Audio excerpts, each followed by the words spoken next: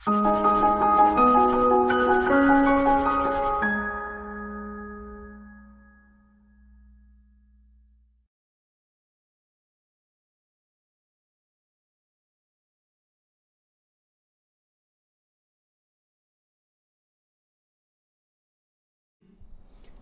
friends, welcome to ProTalent and this is our fifth session on Maths Simplified. I'm sure all of you must be preparing very hard for your CLAT और यहाँ पे ProTalent की तरफ से आपको तगड़ा support मिल रहा है and this is our fifth session on Maths. इस particular session के अंदर we are going to discuss about profit and loss. Session number 4 में हमने पूरे concepts के बारे में बात करी थी, ट्रिक्स के बारे में बात करी थी, अच्छे कंसेप्ट वाले क्वेश्चंस भी देखे थे।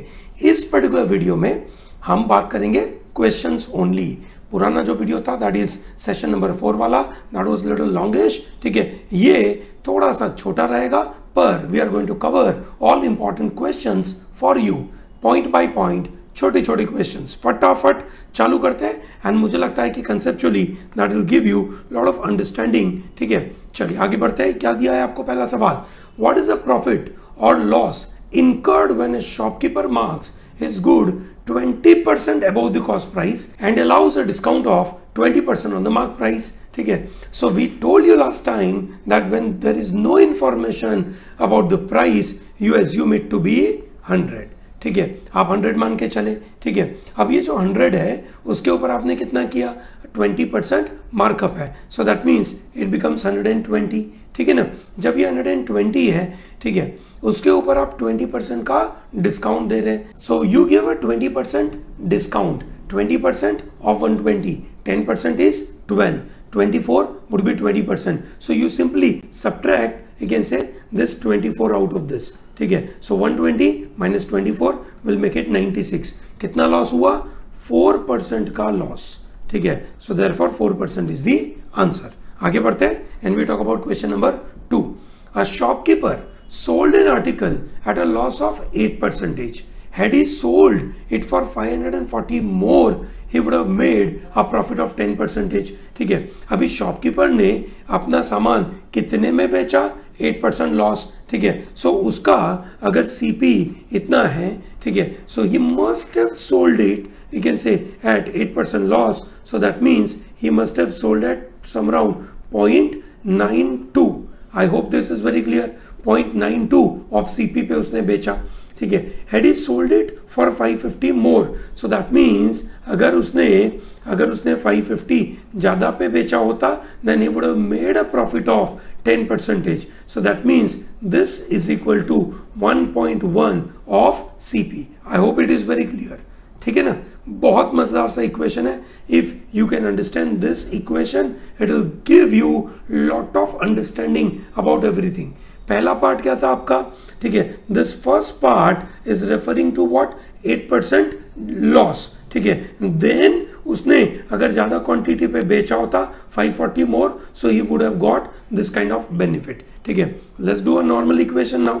ठीक है, so what do we have now, so 1.1 CP और वो 0.92 इस तरफ जाएगा, so that will make it to some round, you can say 0.18 of CP and this is equal to, you can say 540. ठीक है, so effectively क्या बन जाएगा आपका, CP is equal to 540 divided by 0.18. ठीक है, so कितना होना चाहिए ये, so 18 3s are 54, so that means हमारे पास क्या सिनेरियो क्रिएट हो जाएगा। ठीक है, we have CP is equal to some around 3000 rupees. ठीक है ना, चलिए ग्रेट। सो आंसर क्या हो जाना चाहिए हमारे पास, answer would be, you can say this 3000 rupees is the answer. चलिए आगे बढ़ते हैं and we talk about question number 3। ठीक है, a trader gives a discount of 10% on the mark price and in the process still makes a profit of 20%. ठीक है, by what percentage did he mark the product over it's cost price, so we will assume cost price उसकी 100 है। ठीक है, 100 is a cost price, उसको profit कितना चाहिए, 20%। ठीक है, सो दैट मीन्स इसके ऊपर वो 120 पे बेचना चाहिए। 120 पे जब बेचेगा तब उसने ऑलरेडी कुछ डिस्काउंट दिया होगा। ठीक है, कितना डिस्काउंट दिया होगा उसने, 10% का, सो 0.9 ऑफ मार्क प्राइस। ठीक है, सो दैट मीन्स हमारे पास मार्क प्राइस कितना हो जाएगा, 120 by 0.9. So mark price would be, you can say this 120 by 0.9. ठीक है ना, that's a very easy thing. ठीक है, सो ये हो जाएगा आपका 1200 डिवाइडेड बाई 9. ठीक है, so that will be some around 133.33. That's the kind of number you'll be getting, which is 1200 by 9. 133.33 का क्या मतलब हुआ? उसका ये मतलब हुआ कि हमारी जब you can say cost price 100 थी, उसकी जगह पे अब मार्क प्राइस कितनी है? 133.33. कितना ज्यादा मार्कअप हो गया? 33.33. That is the answer. Okay, चलिए great. So I think this is an easy one. आगे बढ़ते हैं and we talk about question number 4. Question number 4 says that if selling price of rupees 2500 results in a 20% discount of the mark price. So 2500 is a selling price, not a mark price. ठीक है, और mark price क्या है? 20% discount के बाद है. What selling price would result in a 40% discount of the mark price? So we will understand this is 2500 is equal to 0.8 of mark price. ठीक है, 0.8 कैसे आया? 20% डिस्काउंट है दोस्तों. ठीक है, 20% अगर मैं कम कर दूं तो क्या हो जाएगा? 0.8. So there bye we have this mark price is equal to 2500 divide by 0.8. ठीक है, सो मार्क प्राइस कितनी हो गई है? I hope you understand this particular aspect. ठीक है ना, चलो ग्रेट. सो 2500 डिवाइडेड बाय 8 और 2500 into 10 divided by 8 would be the answer actually. ठीक है, सो ये जो 2500 बाई 0.8 है will be return as mark price as 1/8 कितना होता है? 12.5. ठीक है ना, सो 1/8 12.5 होगा. 12.5 into 25 would be you can say 3125.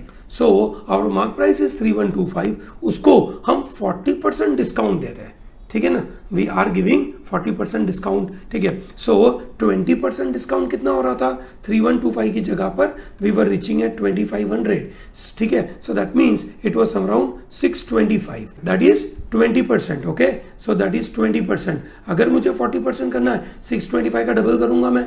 ठीक है, so that is 1250. So 3125 minus 1250.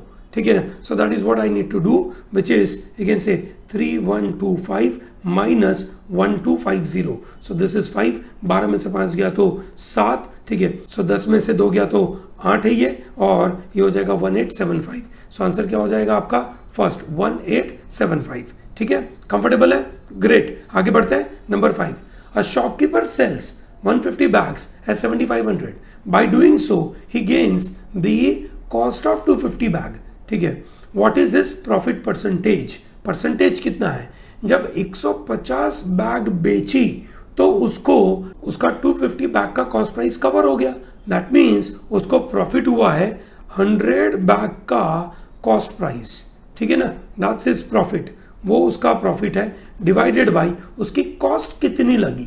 ठीक है, उसकी कॉस्ट लगी 150 बैग बेची, that is what his cost is. ठीक है, सो दैट मीन्स 150. 100 by 150. ठीक है, that makes it to 2/3 and 2/3 is 66.67% is the answer.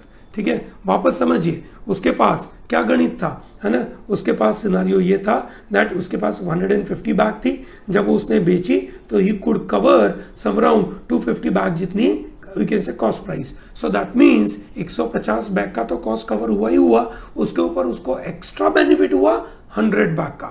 So 100 bag divided by 150 cost price is your total profit percentage. I hope that is very clear. Coming to question number 6. ठीक है, question number 6 says when a plot is sold for 18,700 the owner loses 15%. At what price must that plot be sold in order to gain 15%? ठीक है, so this 18700 is nothing but loss of 15%. So that will be 0.85 of CP. ठीक है ना, so this is very simple. 15% का loss हुआ, so 0.85 करते हैं इसको. So therefore CP is equal to 18700 divided by 0.85. ठीक है, so 0.85 से जब हम इसको काटेंगे, ठीक है, सो ये बेसिकली क्या हो जाएगा? रफली you can say this will make it to some around 22,000 rupees is the original CP. Now he likes to gain 15%. 15% of 2200 कितना होगा? That will be some around 3300. Yes, great. सो 3300 अगर इसमें ऐड करेंगे तो ये हो जाएगा 25300 is the answer. So therefore answer is 25300 is the answer. Very easy stuff. ठीक है, आगे बढ़ते हैं and we talk about, you can say next question. A student bought 20 chocolates for 1 rupee. How many should he sell for ₹3 to earn 20% profit? ठीक है, 1 रुपये में 20 chocolate. ठीक है, अगर 1 रुपये में उसने 20 चॉकलेट ली है, ठीक है, अब he would like to gain 20%. ठीक है, अब उसको 20% गेन करना है. सो 1 रुपये की जगह पर पैसा कितना आना चाहिए? He should get 1.2 rupees. ठीक है ना. So that is what 1.2 rupees में कितने चॉकलेट बेचने हैं उसको? 1.2 में 20 चॉकलेट्स बेचने. तो 3 रुपये में कितने chocolates? So this is 3 into 20 divided by 1.2. Easy, great. ठीक है, सो ये कैलकुलेशन क्या हो गया आपका? So this makes it to some very easy calculation. 2 into 200, 3 into 200 divided by 12. सो ये हो गया आपका 3, ये 4 और ये हो गया आपका 50. तो ये हो गया आपका total 50 chocolates. Okay, I hope this questions are very clear. Great, आगे बढ़ते हैं and we talk about next. 2 plots in Bandra were sold for 1 crore each. ठीक है, 1 करोड़ में 2 प्लॉट बेचे. जैसे ही ये पढ़ते हैं तुरंत वो दिमाग में याद आना चाहिए कि 2 items are being sold at the same price and on one there is a gain of 12%, on other there is a loss of 12%. What is overall, you can say, profit or loss? It will be always loss. ठीक है, क्या होगा loss? Loss percentage is given by a square upon 100. What is a?